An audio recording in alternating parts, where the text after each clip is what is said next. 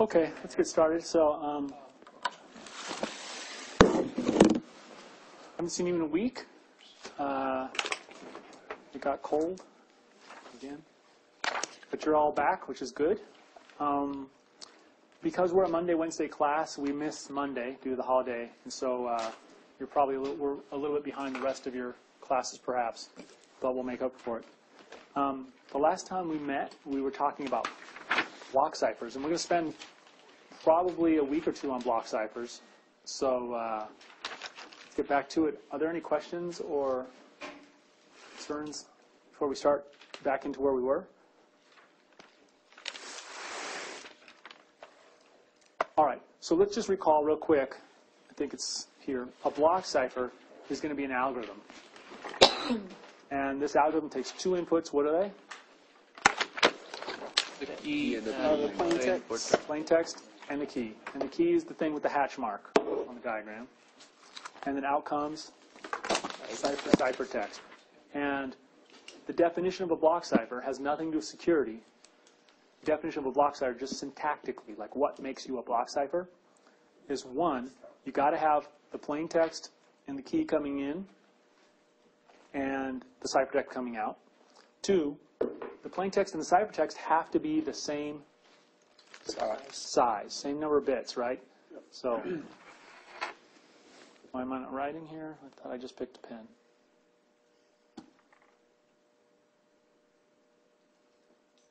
It's not writing. One time I did this for half an hour. It turned out I had the wrong end of the pen because there was an eraser side and a plain side. It's not going to write for me.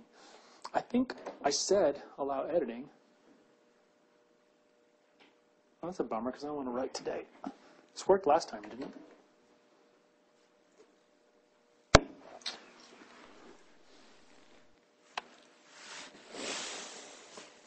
There we go.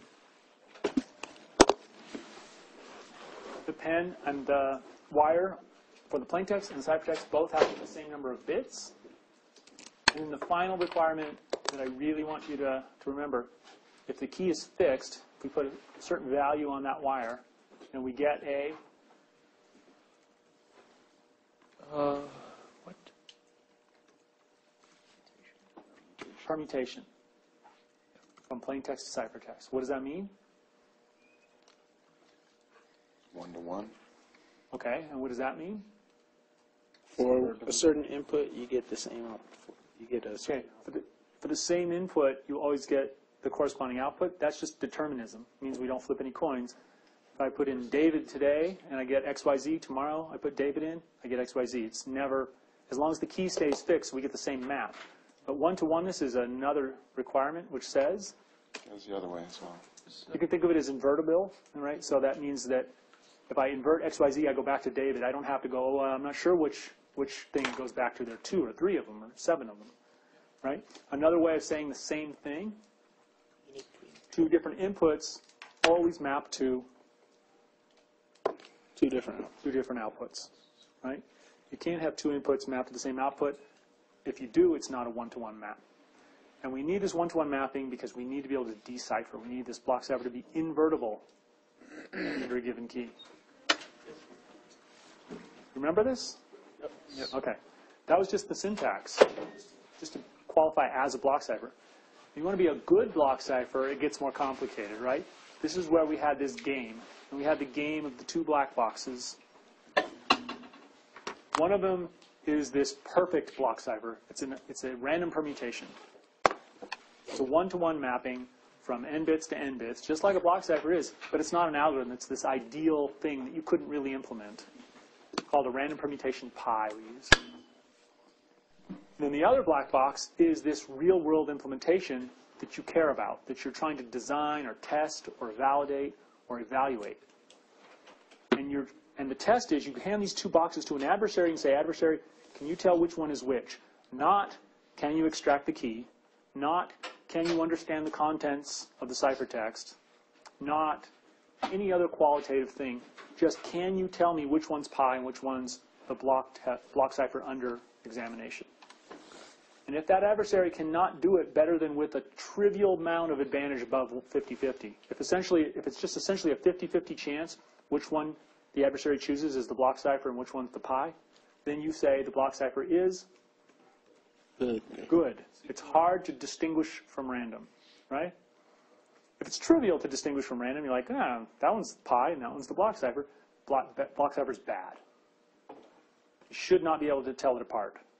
It should be so close to random that you can't tell. So then we moved on to take a specific example that we called this block cipher X, which is the crappiest block cipher imaginable. Well, maybe not, right? Maybe the identity map is the crappiest block cipher imaginable. The identity map is a block cipher, yes? When I say the identity map, what I mean is the block cipher that ignores the key and just gives out whatever it goes in. You know, it's just straight wires from input to output. That's a block cipher because it has two inputs and an output. The input and output are the same size. And for any key, you get a one-to-one map. Namely, you get the identity, which is a one-to-one map, and you get it no matter what. That's probably worse than X, right? X is only slightly better. X is this block cipher that all it does is XOR the key into the plain text and give you the ciphertext.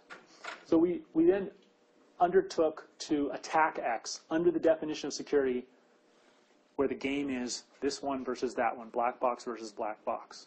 And I said, can you tell apart X under an unknown secret hidden key within that black box from pi, a random permutation? And several of you came up with different attacks. And our synopsis was,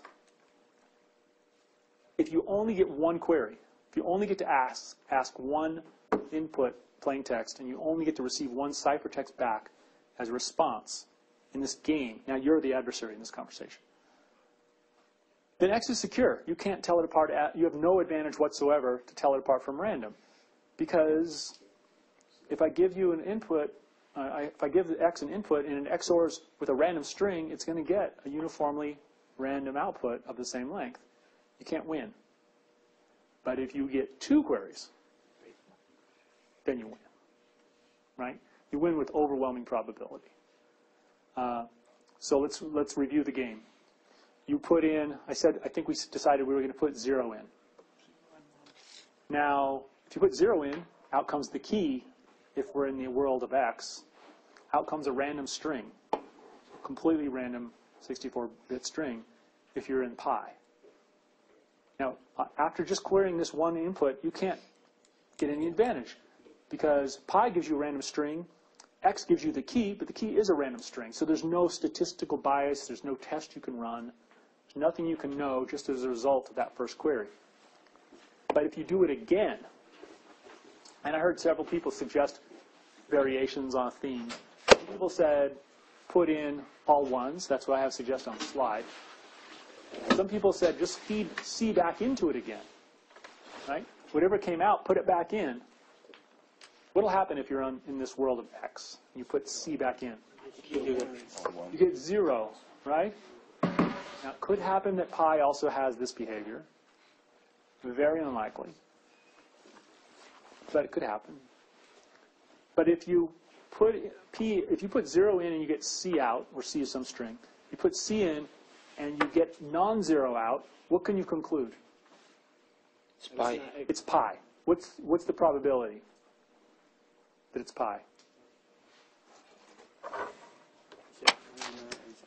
1. Its probability is 1, 100%. Right? X always behaves in the following way. If you put 0 in and you get something out, you put the something back in, you get 0, 100% of the time. If that doesn't happen, you know this is pi. I'm sorry, yeah, this is pi. And therefore, you've won the game in 2 queries. You've distinguished the 2. If you put 0 in, you get something out, you put something back in, and you get 0 back, you can conclude it's X with very high probability, almost 1, but not quite. So there, it could have happened the other way. But in any case, you overwhelmingly, with high probability, win this game in 2 queries, which means X is terrible, right? X is terrible. Okay.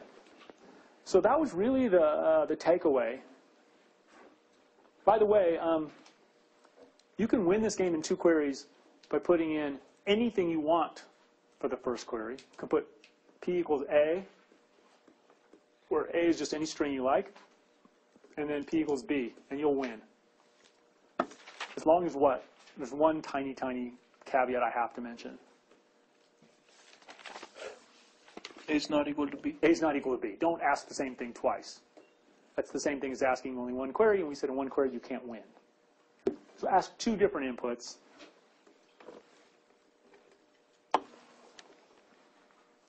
And you can win.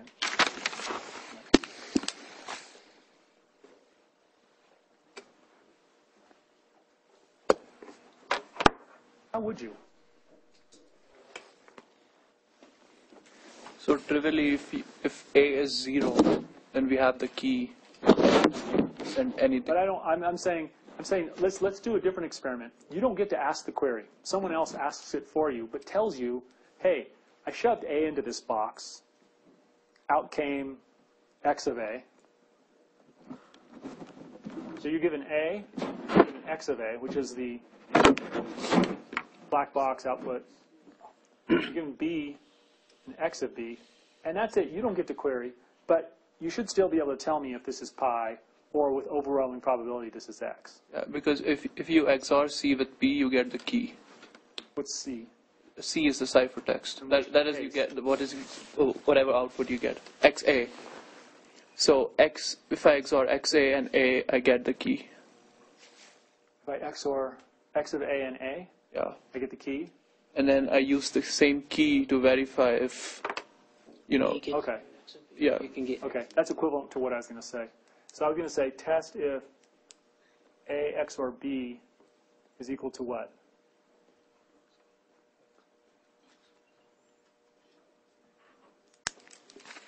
You can do this. The suggestion by this gentleman was A XOR A equal B XOR B. It's the same thing because you can just do the arithmetic, do the algebra.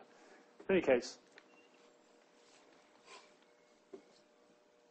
down here in this example, we had set A equal to all zeros and B equal to all ones, and so it simplifies it a bit. But basically, for any two distinct inputs, you can do this test.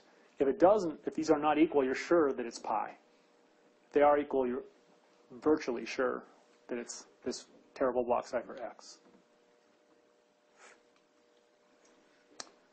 Sounds good? Okay. This was the probability that you say, oh, it's X, I'm almost positive, and you're wrong. There's a 1 in a very, very small chance. There's a 1 in a large number, over a large number, that it's 1 in 10 to the 20 that you're wrong. Okay. I'm going to go on to the next set of slides. In this next set of slides, we're going to start developing a good block cipher. Really? I didn't set the permissions right. I'm like all proud of myself that I got it all ready ahead of time.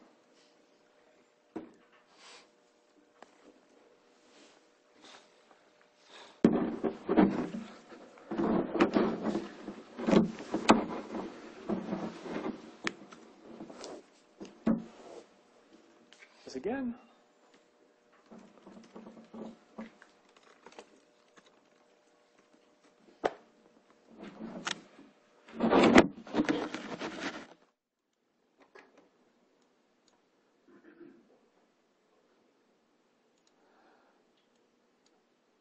All right, so let's build a better block cipher. This better block cipher is called DES, D-E-S. Some people call it DES, but most people say DES in the crypto community. It stands for the very generic sounding data encryption standard. It has a 64-bit block size. So how many bits is the plain text? 64. And how many bits is the ciphertext? 64. Block cipher, so they have to match. You can't have any expansion. However, this key is only 56 bits, so there's no requirement that the key size is the same. The history of this thing, the NBS, National Bureau of Standards, went to IBM back in the early 70s and said, hey, crypto's been the purview of the military all this time, but now we want a standard that people can use in corporate environment, commercial environment. So this guy named Horst Feistel, who was already interested in crypto back then in the 70s, developed this thing they called it Lucifer. We briefly went over this already, yeah?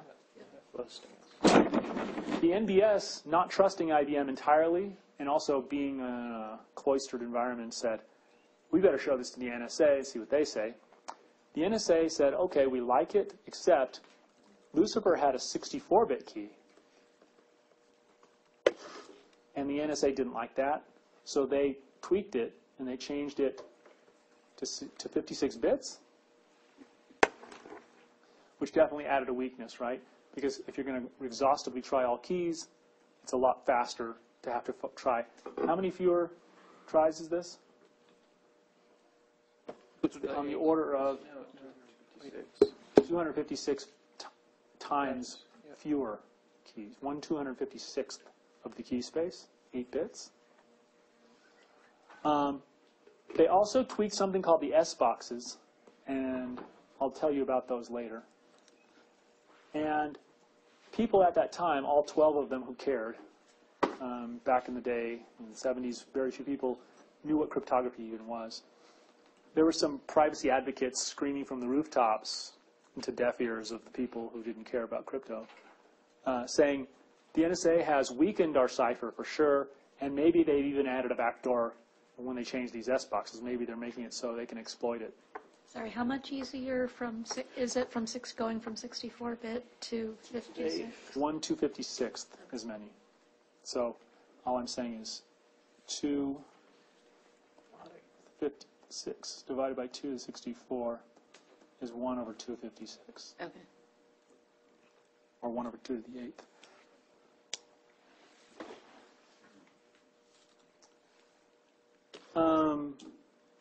As it turns out, now that we understand better about differential cryptanalysis and other techniques that we're not going to discuss in this class, it appears the NSA was actually strengthening DES in this respect with the S boxes, but weakening it with respect to its key size, presumably because they could break 56-bit keys, and no one else in the world could at that time. It's still, these days, hard to do. If you had a bunch of GPUs in the basement, you could probably do it in an hour these days. But it's not something you can do on your smartphone. All right, so DES was adopted by NBS. Now, these days it's called NIST. Have you heard of NIST? They have a really big campus over here. Yep. Yeah. And NOAA. This is where the quantum computing group is, in fact. A bunch of Nobel Prize winners in physics over there, who are usually have a joint appointment here at CU. And it was ratified as FIPS 46-3. FIPS is a common prefix for standards in this country, along with ANSI also is another common standards body within the United States, their commercial interests. ISO, international standards. This DES lived in its glory from the mid-'70s all the way up to the year 2000. And then it was officially retired. So nobody uses DES anymore except some people.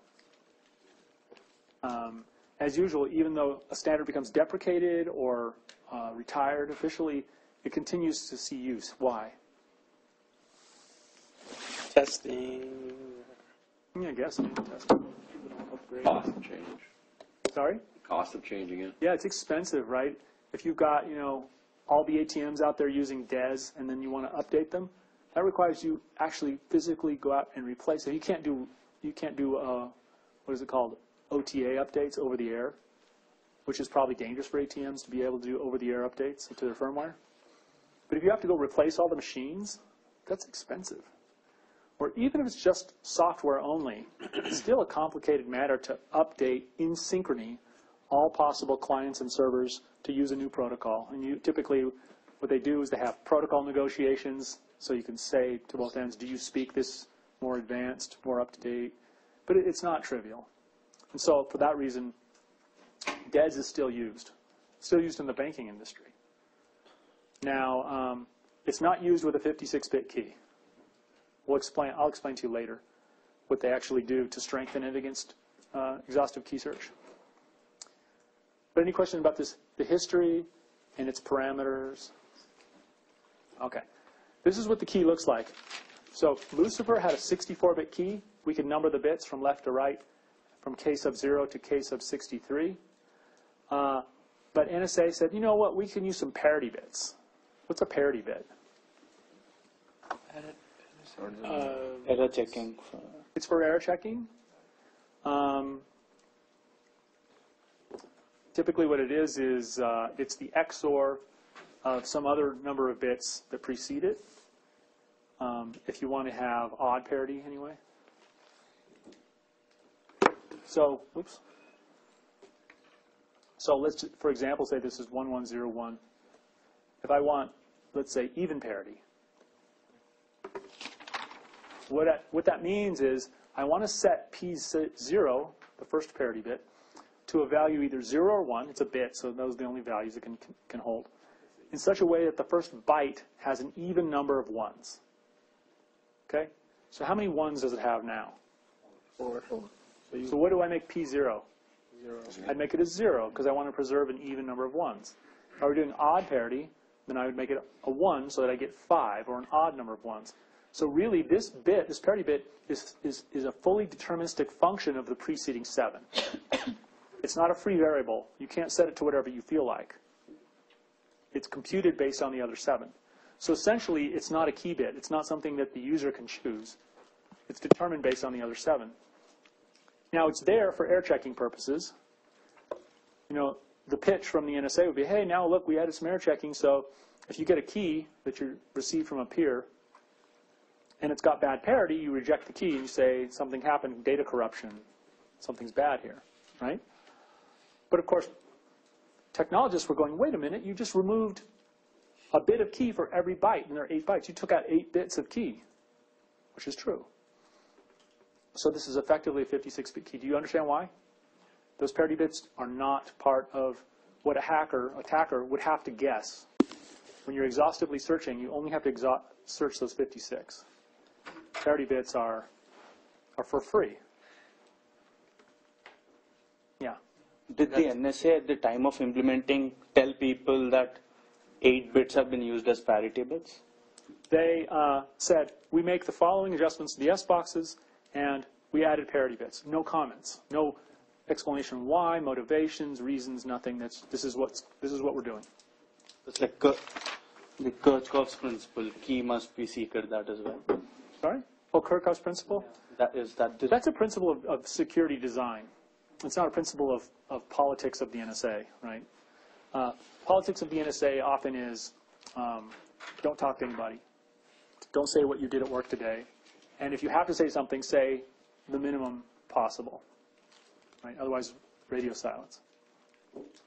Which is probably the right policy for a secret agency. Okay. So there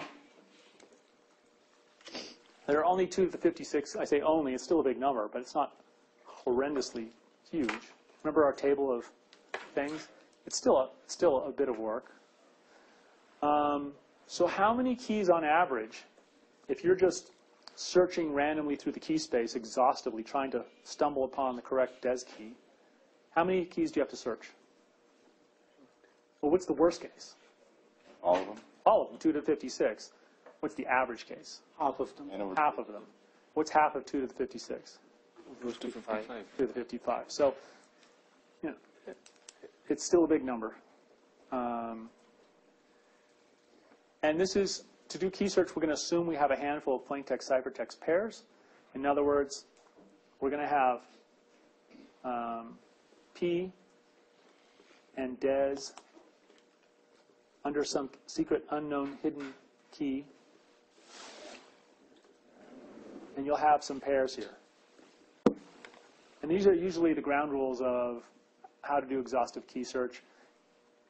You're given some input-output pairs. If you're only given ciphertext and said, hey, go find the key, there's no progress you can make, right? Unless you're told, when you find the key and you decipher this ciphertext, it's going to look like this. It's going to have this kind of shape or feel to it. But if you know nothing at all, if somebody takes random bits and enciphers them under DES with a random key and gives you the ciphertext only, you're wasting your time looking for the key. You won't recognize when you've won, because you'll just get random bits for every trial you run. Right? So normally the rule is I'll give you the plain text and the ciphertext, maybe a handful of them. Usually if you just get one right, you've won. But if you get it one pair right, you should check them all. Make sure you got the key correctly. And then the attack is, usually it's parallelized. So usually we'll divide up the key space into pieces and assign each computer to exhaustively search its subset. Report back if it hit pay dirt or if it failed. Most will fail. Right? The NSA could surely do this in, who knows, a few days back in the 70s. And of course, with Moore's Law and speed-ups, things have become easier. In 1994, 20 years after the ratification of DES as a standard, a Canadian cryptologist named Michael Wiener showed that you could build out of special purpose hardware for $1 million that would find the key in an expected 3.5. So expected means, on average, 2 to the 55 different trials, 3.5 hours. So this created a huge stir in the crypto community because it effectively meant that for a modest price, now $1 million is still a lot these days. It was a lot more in '94. But it's never been a lot for our government, right? Our government throws $1 billion at things on a whim, let alone $1 million. And if you wanted to spend even more money, you could go even faster. So surely the NSA had one of these in its basement, or it had a whole farm of these in its basement, right? 4 years later, it went down to 35 minutes for $1 million. And then finally, in 1997, this guy named Rock Verser, I've never heard of before except for this one result, used 10,000 PCs to solve a DES challenge. So there were DES challenges issued out there. Who can break this? To win $10,000. And he was from Colorado.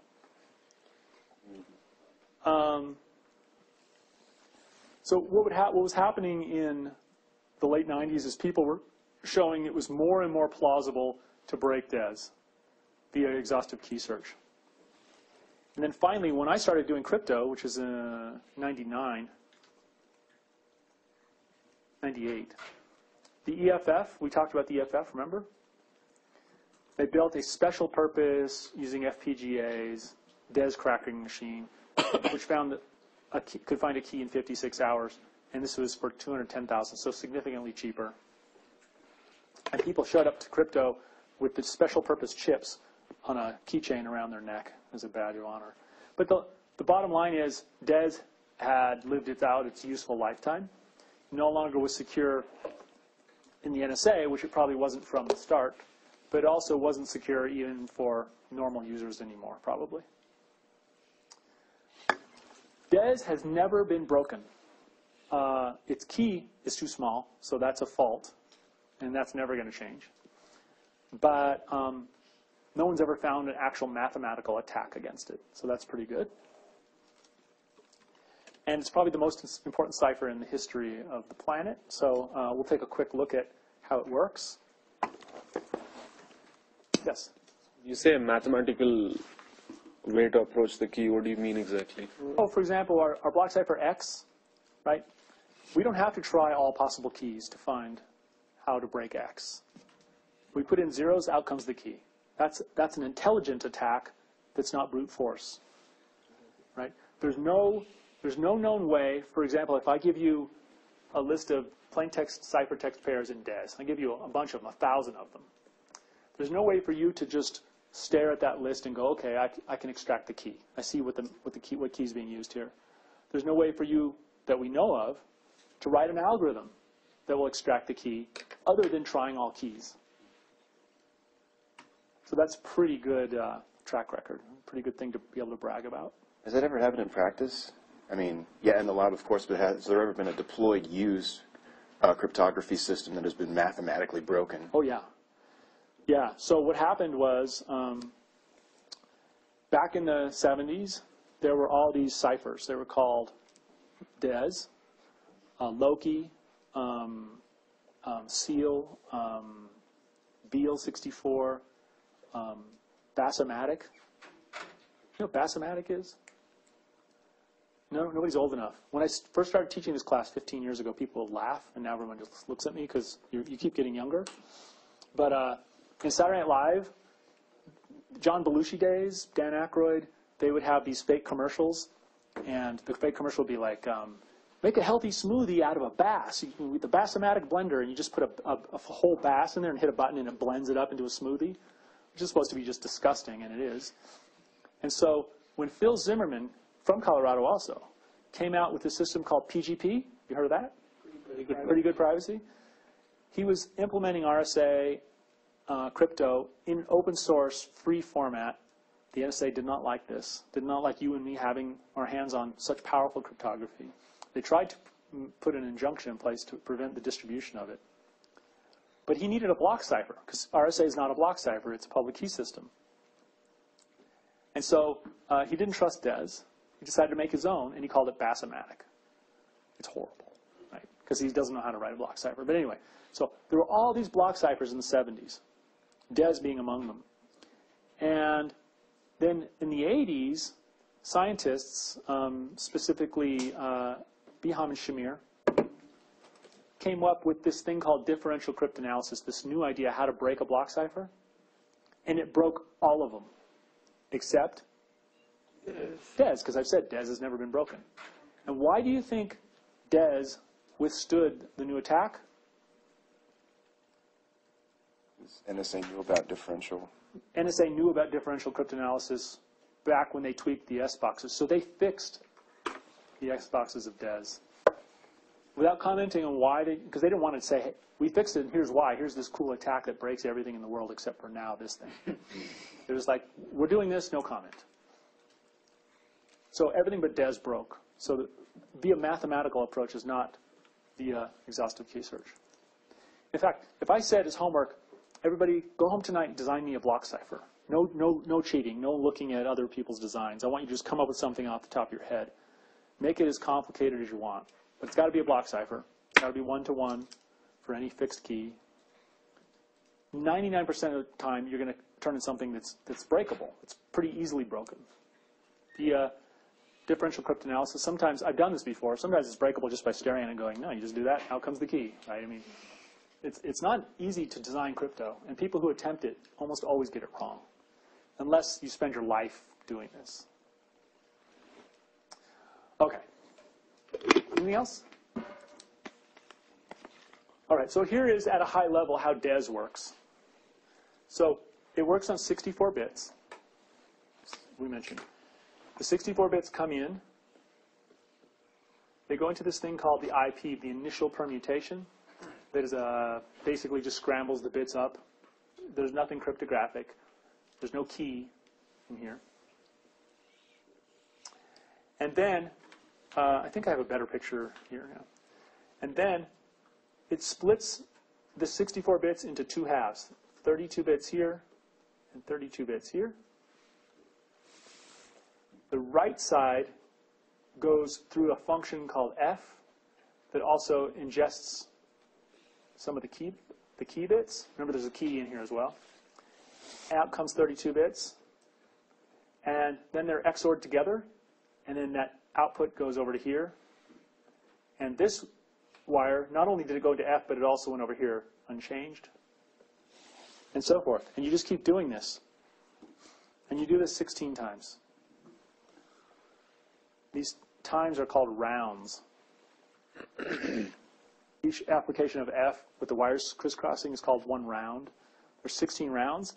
And then there's, again, a non-cryptographic operation at the end called the final permutation, FP. And then the 232s are blended back into 64, and out comes the ciphertext.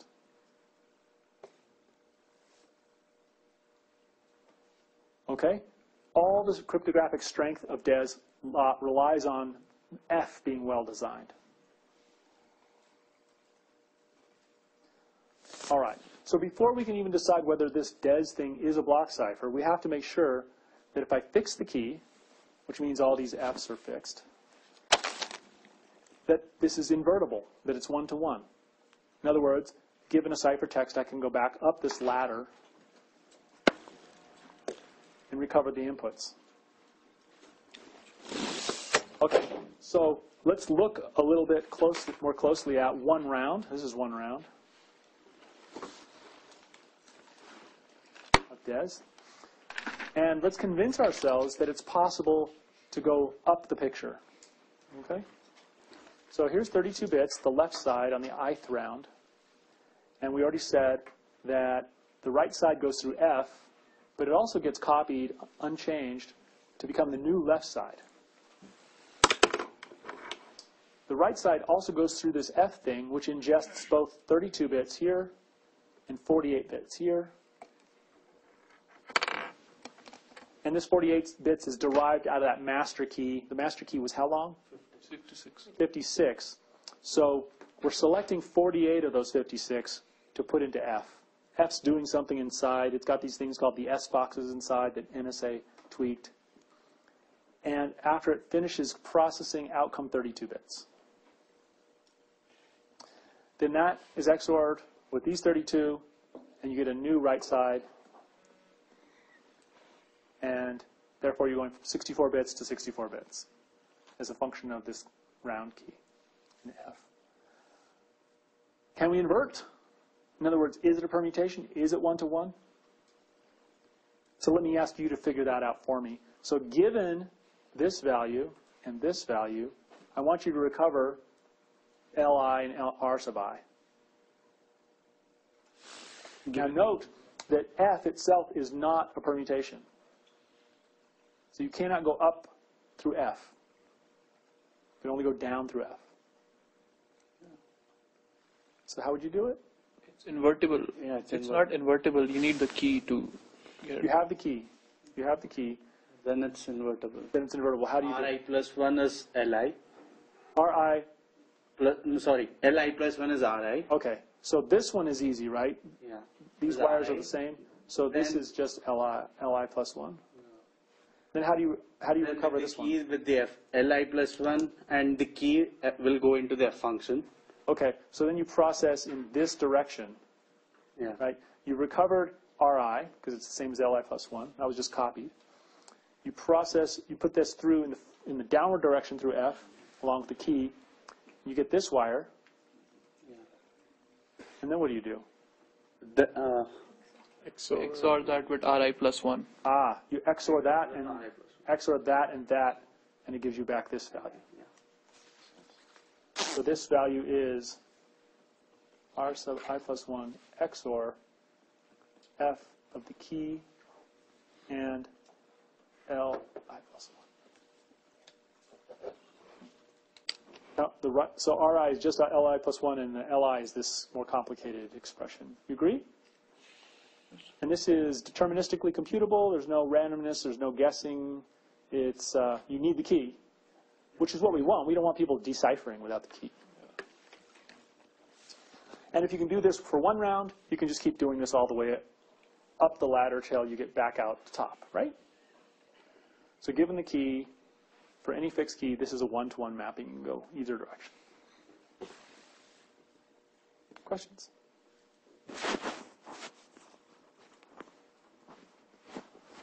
Okay, so here's some questions that we might come to mind when you're looking at this design. Why do we have so many rounds? I mean, obviously, the more rounds you have, the slower your algorithm is going to be. So what if we only had one round? What if this was DES in its entirety? You could guess. You could guess what? Every round has a different round key. Yeah, every one of these round, these are called round keys. There are different 48 bits that are taken out of the master 56-bit key each round. But what if I just said, no, we'll just have one round? Yeah. Doesn't that make your exhaustive key search only 2 to the 48? It would make your exhaustive key search only 2 to the 48, which is a problem because it's even smaller, right? It's even 8 bits smaller yet again. But there's a bigger problem than that. You know half of the you know what Li plus 1 is. Okay, so my block cipher simply 32 bits of the input are exposed it directly in the output, we don't like that, right? Yeah. When we encipher, we want to encipher stuff. We want to mix it up, make it look random. The chances that a random permutation would take the right half of the input and always produce it as the left half of the output are essentially zero. I mean, it's not going to happen. And therefore, doing that in one round of DES is not a good block cipher. It's not secure. It is a block cipher. You can tell. It's just a bad block cipher, right? It's not the identity, but it's the identity on 32 bits of the 64. So we don't like that. So there's not enough mixing up. Now, if you keep doing this over and over, are both halves going to get mixed up? Right? Yeah, because on the odd rounds, the right half is being copied over, but on the even rounds, the other right half is being copied over, and they keep switching sides. So both halves are going to go through this F box 8 times. So isn't that like this similar to a chain block cipher then? But it's just, I guess when you're doing when you're putting the only difference is like where you put the, you know. Yeah, I mean cipher block chaining is different because we're taking different parts of the message and processing it. Here I'm taking the same parts and processing them over and over, the same thing, because I just want to put them through that blender and make sure all the bits are getting properly intermixed. They call this a confusion-diffusion primitive. Confusion is the mixing up, and diffusion is making sure that all the bits interact through the process. Because we want the following behavior. In particular, if I take DES, or any block cipher, but let's say DES, and I put in 2 inputs. I put in all zeros. How many zeros is this? 64. 64. Put in 64 0 bits under some key that's inside. I don't care what key it is. And then I put in all zeros except for that last bit is a 1. Okay, so I'm putting in 2 values that are almost identical. What should my outputs look like? They're random. They should look unrelated, right? So even if I just change the input by 1 bit, I don't expect that the ciphertext will look at all similar. Because in a random permutation, they wouldn't look at all similar. In a random permutation, you know, you put in zeros, you put in 1, you put in 2. These guys are independently generated as long as they don't repeat, because it's a permutation, so you can't repeat. But they should look like just the shuffle of the deck of cards of all 64-bit strings. And just because they're adjacent in a table, they shouldn't look at all similar. So I need to simulate that somehow with my algorithm. That even similar-looking inputs produce dissimilar-looking outputs. No correlation. In order to get that effect, I need to churn through my 16 rounds of DES. I need to mix all these bits up. Okay. So 1 round, no good. It's clear. And how do you beat it with the black box game? Remember our black boxes? Random permutation versus 1 round of DES? What do? Put in anything and then see if half of the message is the same. There you go. Put in anything you want, and if the right half of anything you want moved over to the left half of the output, you're like, this is probably 1 round of DES. Because most random permutations wouldn't have the behavior. And if you're not sure, do it some more.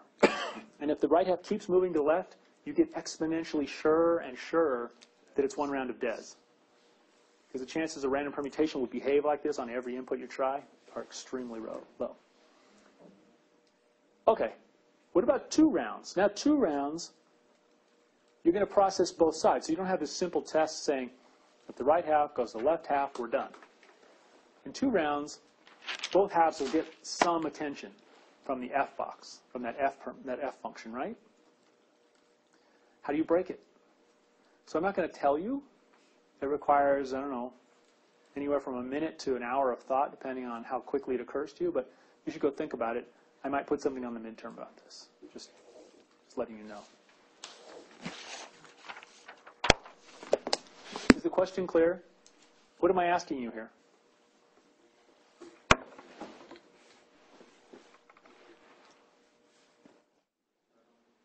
How to break it.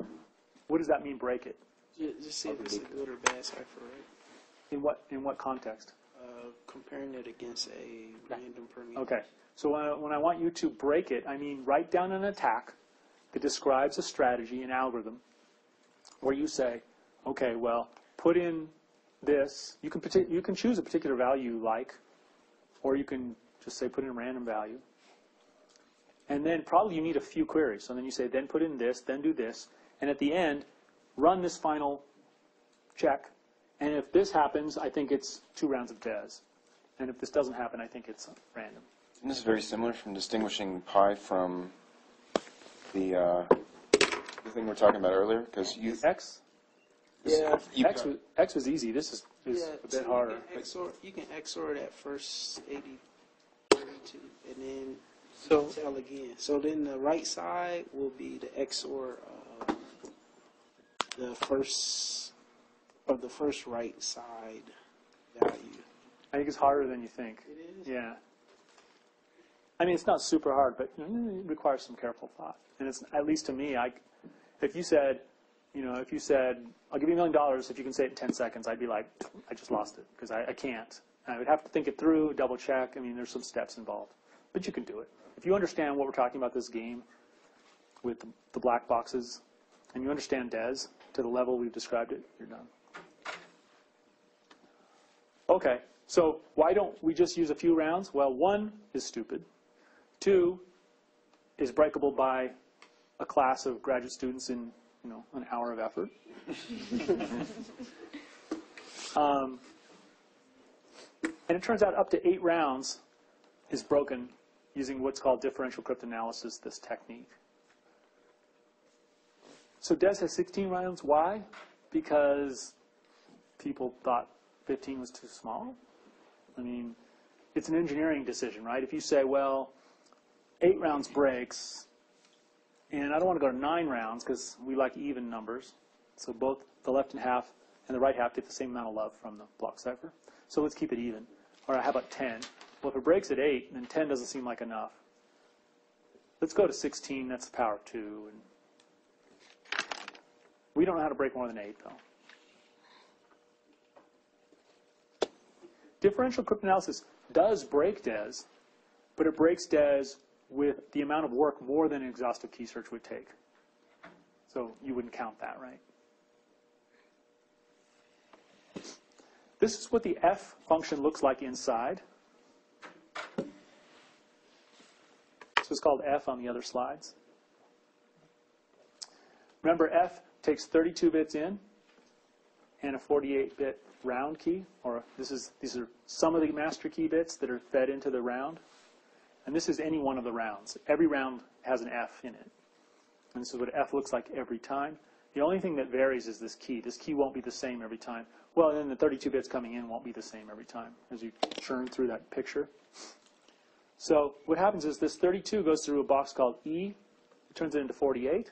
There's no involvement of the key inside of E. It takes the 32 and it copies 16 of them a second time to give you 48. This 48 is XORed with that 48 to give you another 48. And then the magical S boxes happen. The S boxes are not secret. They're published. You can get them on Wikipedia or anywhere on the web. They're part of the specification of DES, which according to Kirchhoff's principle is a public algorithm. Only the key is the secret. So everybody knows how DES works. These S boxes take 6 bits into 4, so it's a compression function, which means that 48 goes into what? Every 6 goes into 4? 24. 32. There's a final non-cryptographic step here that mixes these bits up called P, and that's it. So F takes in a 32-bit one left side or right side of the DES ladder, 48-bit round key, does some stuff, outputs 32 bits. If these S boxes were really simple maps, in other words, let's say I've got an S box. These S boxes are the same every round. They don't change per round. S1 is S1 is S1 all the way down 16 times. S2 is different from S1, but it's the same all the way through all 16 rounds. I could design an S box. I could say,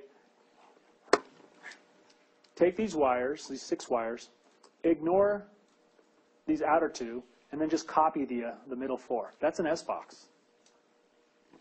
It doesn't have to be a permutation. It can't be, because you can't map 6 bits to 4 and not have a collision based on the pigeonhole principle. You've got to have 2 different inputs mapping to the same output, right? This is a dumb S box. And if you replace all of these good S boxes with 8 copies of my dumb S box, DES will break. And I sometimes assign this as extra credit in this class. I say, go look up DES, get all the specifics, the details, replace the S boxes with my dumb S box, and then here's some plain text, ciphertext pairs, go break the key. And you don't have to do exhaustive key search. You can actually do some math and extract the key. Because if the S boxes are bad, the whole house of cards comes crumbling down.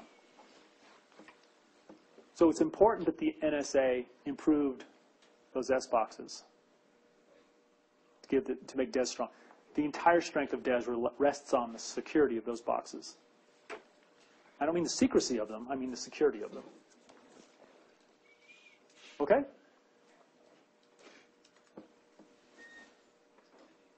I think I said all this, but here's some notes for you if write it down. There are more details, in particular, how do you get the 48-bit round key out of the master key? That's another algorithm. It's called the key scheduling algorithm. You can go look it up if you're interested. If you want to do the challenge problem that I just mentioned, then you'll need to know all the details. If you want to do the challenge problem, I will give you extra credit. It's hard. I'll put it on the homework, the first homework. It's hard. You shouldn't do it unless you've done all your other schoolwork, all the homework in this class. You've showered, called your mom, eaten a good meal, got plenty of sleep, then work on this. Right? But some people sometimes will get obsessed with extra credit problems, and this is going to be harder than the regular homework and worth fewer points. So you want to prioritize accordingly. Also, you should know linear algebra reasonably well, like how to do Gaussian road reductions. Questions? Yeah. Is the same 48-bit subkey put into every F function, or is that different subsets of the 50? So it looks something like this. So let's say this is your 56-bit master key. There's an algorithm called the key schedule algorithm, and you input into it this K and what round key you would like. And so for round 1, you might take like, this is key sub 1. These are the bits we're going to use for the first round key. You need 48 of them. For round 2, this is K2, and that's the one you put in. So it's a different subset. How many different subsets of size 48 are there in the 56-bit key? 56C 48. 56 choose 48. You know this notation? Yeah. That's a lot. I mean, it's not phenomenal, but it's a lot more than 16. So you have plenty of different ways to choose. Right? And this is 56 times 55 times 54 is 49. 48 factorial.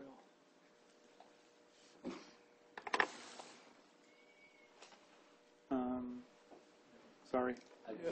182 into till 8. 8 factorial.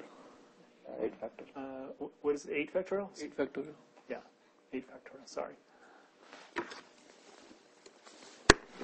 So that's a lot, but we only need 16 different subsets. Is it possible that you take 16 different round keys out of this master key and you never reuse the same master key twice? Like every bit is used only in one round key.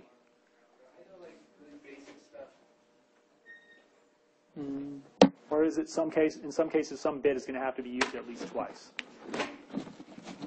It has to be used. Yeah, you don't have enough bits, right, for every bit to say, hi, I'm bit 14, I'm only used in round key 10, nowhere else. You can't do that because you don't have enough bits. You don't have 48 times 16 bits. You only got 56. So a lot of these bits are being used over and over as part of different round keys, but they're probably being put into different places on the round key, and it's all according to this algorithm, this key scheduling algorithm. Anything else?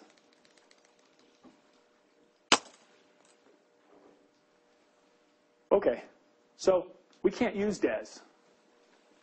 Even in the 70s, you can't really use DES. Its key is too short. Even given the fact that itself it's a strong cipher, its key is too short. So what should we do? So people were grappling with this question. They knew the key was too short. They wanted to use DES, but they needed to figure out how to improve it so that they could circumvent this issue with the short key. So let's write DES like this. DES sub k of p. P is the plaintext, k the key. And double DES is another 64-bit block cipher. In other words, its plaintext and ciphertext are both 64 bits. But its key is 112. Where does that come from? 56 into 2. 56 and plus 56. It's got two regular old DES keys combined together. So its key is still called K, but it's got two 56-bit keys that comprise the 112-bit master key. And here's how you do a double DES. You double DES as follows. You double DES of K, which is 112 bits, on P, which is how many bits? 64. You compute it like this.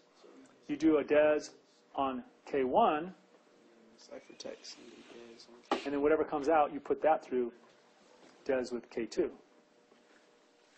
So you just compose DES with itself, right? Or if you did it in pictures,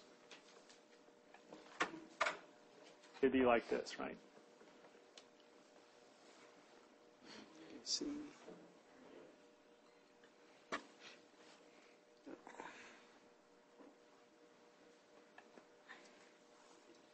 How fast is this? Not Twice as slow as DES. It's, right? Because you can't parallelize, right? Can you parallelize? No, you got to compute one and then the other. DES is already a slow algorithm, even today. Other block ciphers are faster. Now it's twice as slow, so we don't like that. If you're an attacker, do you get to have this middle wire? If you're an attacker. Yeah, let's say double DES is a block cipher. When you were playing this game about random permutation versus double DES, trying to distinguish which one is which. No, I mean, this is an internal part of the algorithm. You don't get to have that. So the thing you get, if you're trying to do exhaustive key search, is you get plain text, ciphertext pairs. These are double DES plain text, ciphertext pairs. And now, if you're trying to do exhaustive key search, how many do you have to try? 2 to the 112. 2 to the 112 of them. You can't hope to get that, right? Nowhere close. So it would seem like this solves the problem. At least exhaustive key search is not possible. So it turns out this doesn't work. And I'll show you why.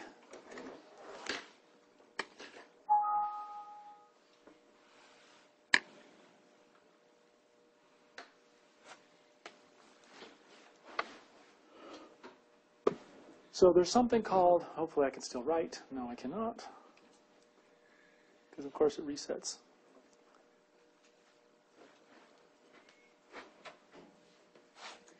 There's something called a meet in the middle attack. And it had the unfortunate same acronym as the man in the middle attack, which is far more common and important for you to know. But this is the meet in the middle attack. It only applies to double DES.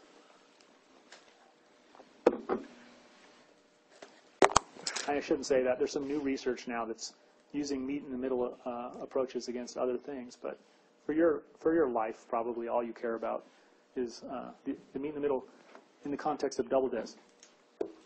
So here's the idea. Once again, you've got a lot of plain text, ciphertext pairs. 10 or 20 of them. You know what I mean when I say you have plain text ciphertext pairs? What does that mean? This input gives you this output. You've got an input in the corresponding ciphertext under double des using some hidden key that you would love to get your hands on. But we have already said you cannot exhaustively search for it. You won't finish in your lifetime, right? And I'm saying you don't have to. So what you do is, let's say you've got P0, C0, P1, C1, P2, C2. You've got a handful of these things.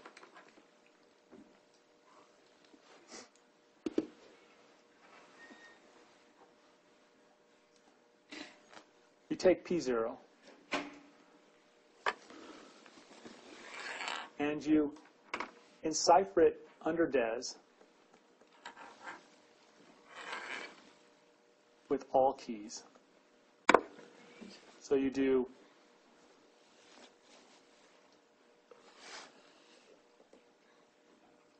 and for every one of these, so I'm saying you hold the plain text still and you just try all keys. And you make a list of all the outputs. Store them in memory or whatever. How many keys do you have to try in order to try them all? This is just one des invocation, not two. 2 to 56. And I guess if I'm going to be absolutely technical, I'll be 2 to the 56 minus 1 because I started at 0 and we're computer scientists. We do this funky stuff, right? But there are 2 to 56 different keys. And now I take C0 and I decipher under every possible key. Same set of keys.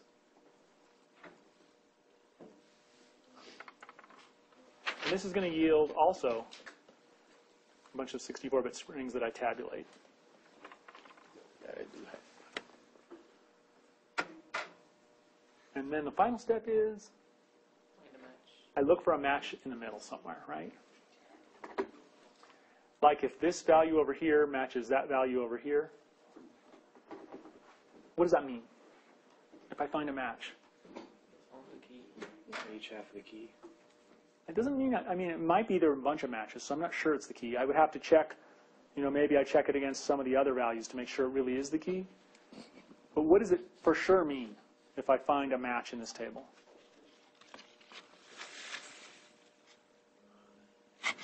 Say this was K, I don't know,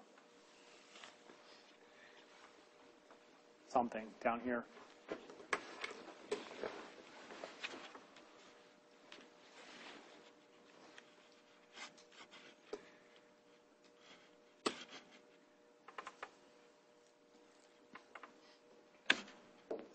It means for sure that, really?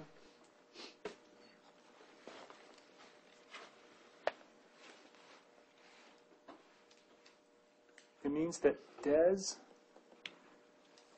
sub K1, sorry,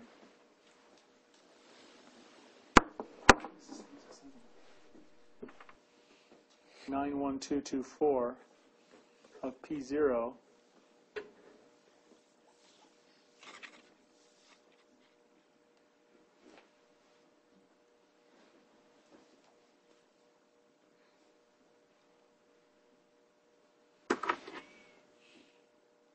it means that if I take P0 and I put it through des with this key, and then I put it through des with that key, I get C0. So I have found a key, namely the concatenation of K sub 91224 and K1, that produces a map from P0 to C0. It doesn't mean it's the one, because there could be a bunch of different matches in this table.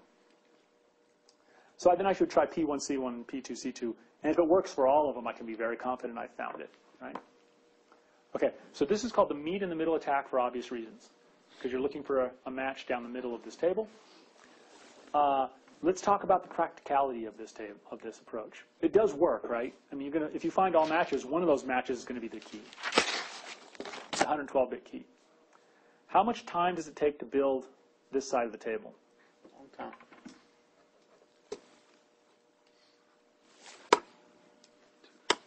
Two to 56. Same as this. And what about this side? 2 to 56. So in total, 2 to 57. That's a lot less than 2 to the 112, right? Now, a couple of details I just swept under the rug. You tell me, what else do we have to worry about? You have to save all this somewhere? And memory, right?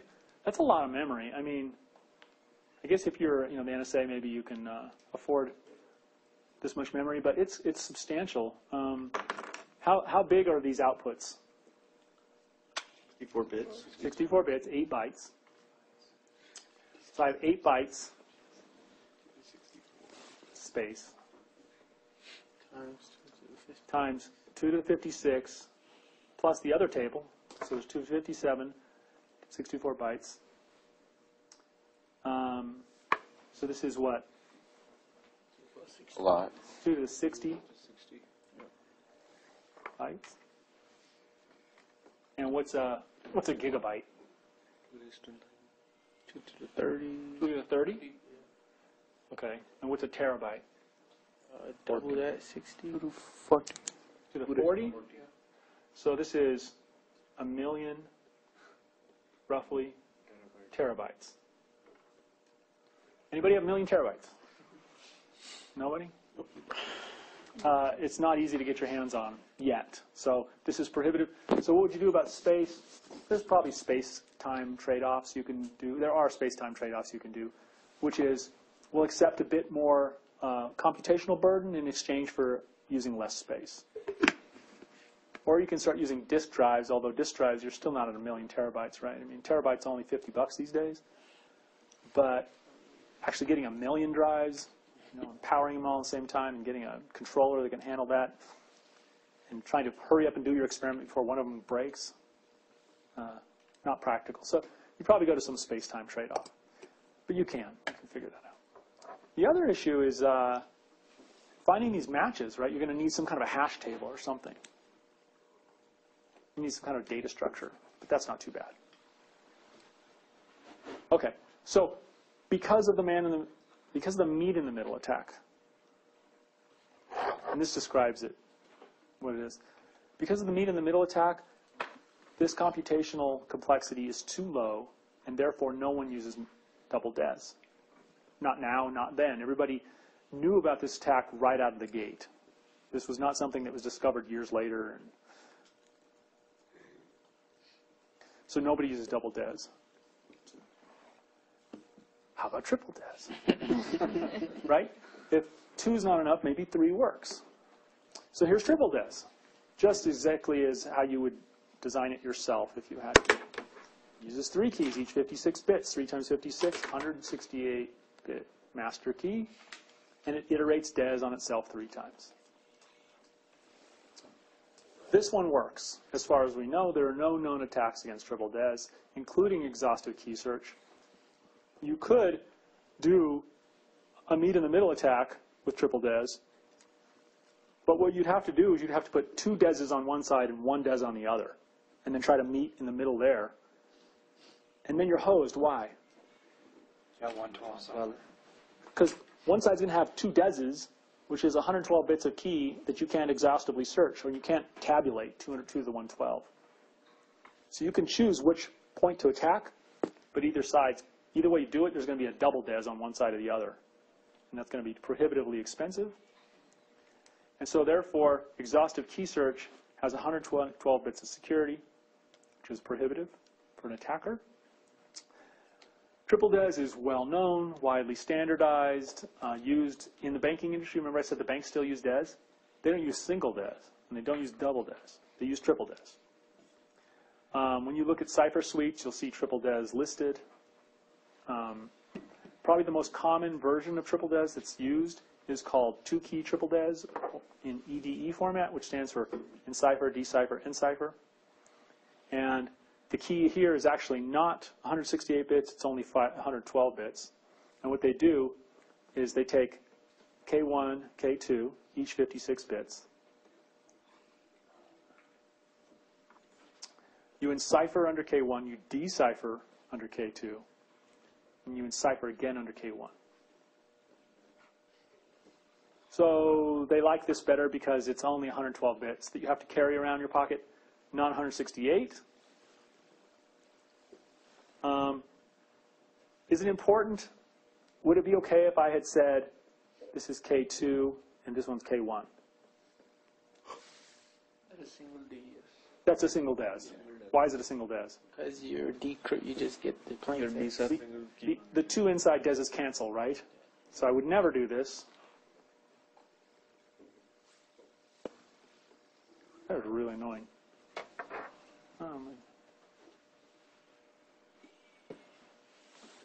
And now it's locked up. Anybody have Bill Gates' home phone number?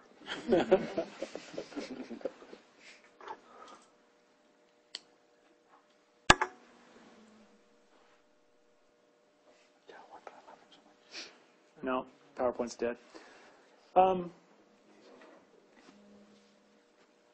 So anyway, triple DES is still widely used in usually legacy applications, ATM machines, some of the financial sectors. When we get to OpenSSL, which we'll be doing soon, remember I told you it's this open source, widely used software package. You'll look at the Cypher suite, we'll see triple DES available there. It's still available in a lot of web browsers and so forth, even though you shouldn't be using it anymore. The issues with triple DES are not that it's weak. The issues are 64-bit block size, right? Because it's just DES 3 times. Where we have better 128-bit block sizes like AES. And the other thing is, what do you think? What's bad about triple DES? Slow. Slow. Because DES is slow. And 3 times slow is really slow, right? So if you don't care about performance and you need to be compliant, then maybe you just use it. But if you wanted to build something today, you would use AES. And we'll describe AES next time when PowerPoint wakes back up on Monday. Okay? Any questions? Yeah.